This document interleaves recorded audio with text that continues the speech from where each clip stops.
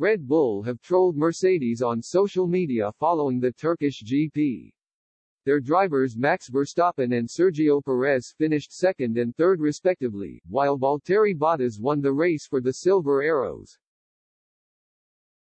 However, it wasn't all plain sailing for Toto Wolff's men, as Lewis Hamilton, who started 11th due to a 10-place grid penalty, crossed the line in 5th and is now 6 points behind Verstappen in the drivers' standings.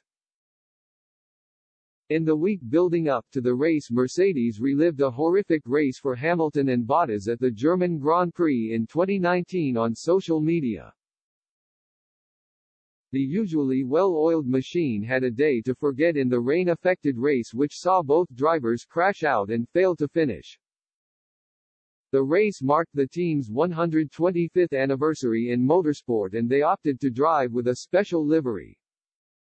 At the race in Hockenheim 2 years ago, the Silver Arrows were dressed in classic attire and colored the car white. Mercedes made fun of themselves and the race in Germany, where they drove with the new design, in a bid to ramp up the pressure on Red Bull, who were also driving with special livery at the weekend's Turkish Grand Prix. The reigning Constructors' Champions tweeted the following alongside an upside-down face emoji: "Special livery? We tried that once." The Milton Keynes-based team enjoyed a far more successful race than their rivals with their very own special white design in Turkey, as a thank-you gesture to departing supplier Honda. And then after their successful time out in Istanbul, Red Bull decided to mock Mercedes by tweeting, "Trophies," in a white special livery. "We tried that once," and ended with a wink emoji. Verstappen said he would reward teammate Perez with tequilas after superbly holding up Lewis Hamilton during the Turkish GP.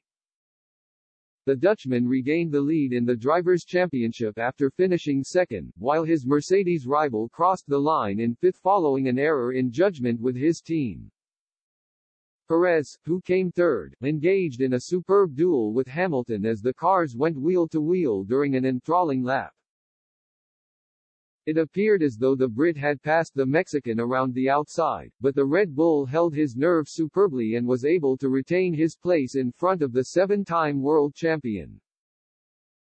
During Verstappen's interview with Sky Sports after the race, Perez interrupted and told his teammate, "You owe me a couple of tequilas. I'll get them to you in Mexico, before the weekend or after." Verstappen asked, referring to Perez's home Grand Prix in Mexico on November 7, to which he replied, "After." The F1 circuit will head to Austin, Texas next for the United States Grand Prix on October 24.